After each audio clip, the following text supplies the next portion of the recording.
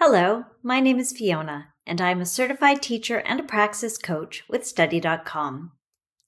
Are you preparing to take the Praxis Elementary Education Math Content Knowledge Test 7813? This exam covers multiple topics in elementary education. These practice questions cover the subtopic of early equations and expressions. Let's review some of the types of questions you may encounter on the exam. Let's jump in. Problem number 1. The last step of solving a multi-step equation is to collect the variables on one side of the equation, or combine like terms, or use the distributive property if necessary, or multiply or divide by the coefficient on both sides of the equation. Let's go through the steps of solving a multi-step equation very briefly. 1. Multiply to clear fractions or decimals. 2. Simplify each side. 3. Add or subtract the coefficients. 4. Multiply or divide to isolate the variable.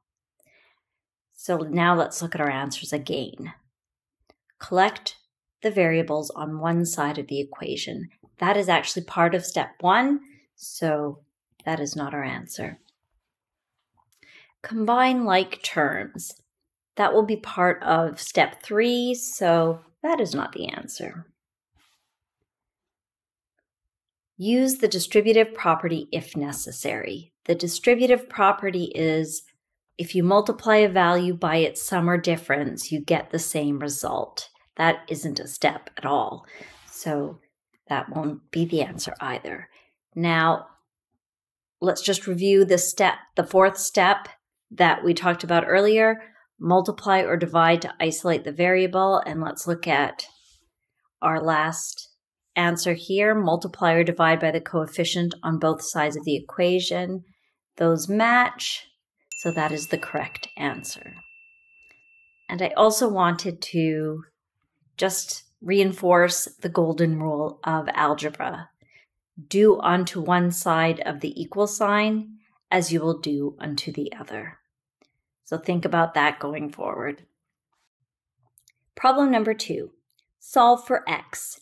2x plus 4 equals 16. Let's get started. 2x plus 4 equals 16. Remember the golden rule. So we're taking away 4 from this side, and we have to take away 4 from this side. So 2x is equal to 16 minus 4 is 12. Now we're going to divide each side by 2. X equals 12 divided by 2 is 6. So our answer is 6. Problem number 3.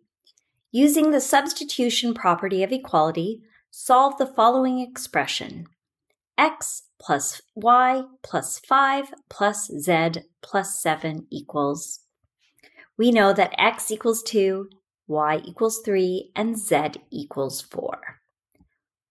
But what is the substitution property of equality? That states that one value can replace another value in an equation and the value will remain the same. So all we have to do is substitute x for 2, y for 3, and z for 4. So let's get started. X plus y plus 5 plus z plus 7 equals, we don't know yet. X equals 2, y equals 3, plus 5 plus z equals 4 plus 7 equals. All right, all we have to do now is add up our numbers.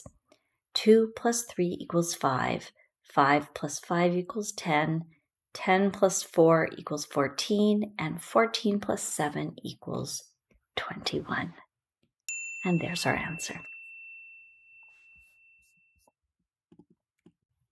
Problem number 4. Simplify 4 squared minus in parentheses 2 cubed divided by in parentheses 4 times 2 close parentheses. To get started, let's review PEMDAS. PEMDAS is the order of operations, parentheses, exponents, multiplication, division, addition, and subtraction. This is the order we must do our solving in. All right, let's begin. 4 squared minus 2 cubed divided by 4 times 2. So we're going to solve these ones first. They're in parentheses and parentheses. So 4 times 2 is 8. Next, we've got an exponent in the parentheses, so let's do that next. 2 cubed is 8. 2 times 2 times 2. So we've got 4 squared and we've got 8 divided by 8 in parentheses. So we're still going to work there. 8 divided by 8 is 1. Now we go to exponents. 4 squared.